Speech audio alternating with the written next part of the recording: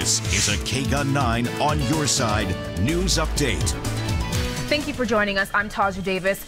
An update tonight to a shooting that happened on Thursday. This was the scene near Roger and Mountain Avenue. Tucson police say 54-year-old Donald Shoemaker has made threats to kill his neighbors in the past. But this night, they say Shoemaker intentionally firebombed 3 homes and shot a woman at her home. He then went to his home and turned the gun on himself. Both the woman and Shoemaker are in the hospital on life support.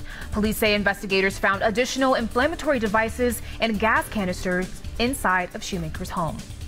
A different shooting from this morning. One person is in the hospital right now after an officer-involved shooting. Tucson police say it happened just before 2:30 a.m. They say an officer pulled over a car for a traffic stop near Rosemont and Speedway. That's when the driver allegedly pulled out a gun and started shooting at the officer. The officer fired back and is not injured. There were multiple people inside the car, and at some point, one person got into the driver's seat and drove away. The investigation is ongoing. Let's go ahead and go over to Brian Brennan with weather.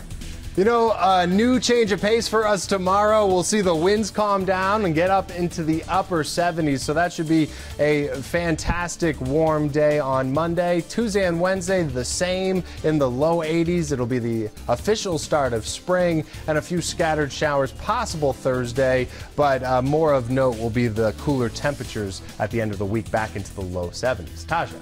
Thank you, Brian. For more news and weather updates, head to our website, KGUN9.com, and follow us on social media.